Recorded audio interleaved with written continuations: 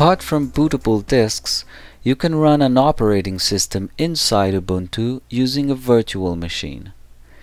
A virtual machine is like having another computer inside your real computer. You can even choose to install Windows on a virtual machine and run it inside Linux. We will use Virtualbox to do this. The first step is to download Virtualbox from the Software Center and launch it. Then click on New to configure a new virtual machine. Enter the name you want to give to this machine, then choose the operating system you want to run, the version you're going to install, and click Next. Select how much RAM you want to assign to the virtual machine.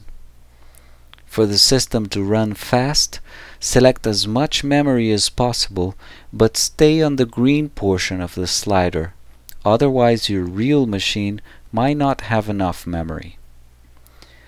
On the next window, click on Startup Disk and choose Create a new disk. The file type will be fine if you choose VDI. Choose another option if you want to. Dynamically allocated storage means that your disk image will increase if you need more space. It's a good idea to choose that. Then you will decide what is the maximum size of the hard drive of your virtual machine, depending on your needs and on how much free space you have on your real hard drive. Then verify the information and create your virtual machine. Once the configuration is done, you can click on Start. The first time you run your virtual machine, it will ask where the operating system of this machine is located.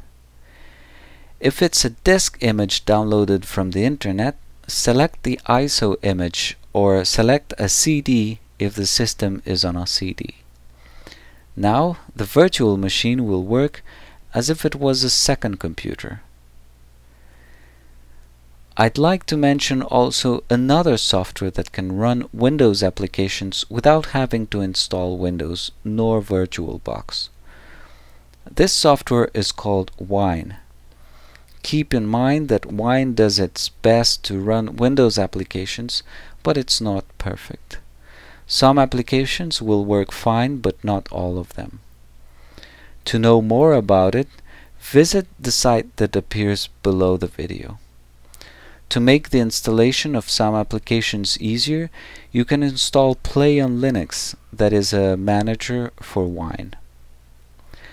We have finished the tutorials about beginning Ubuntu. Thank you for following this tutorial, and visit our website idylix.net for more information about free, communal, and sustainable technologies.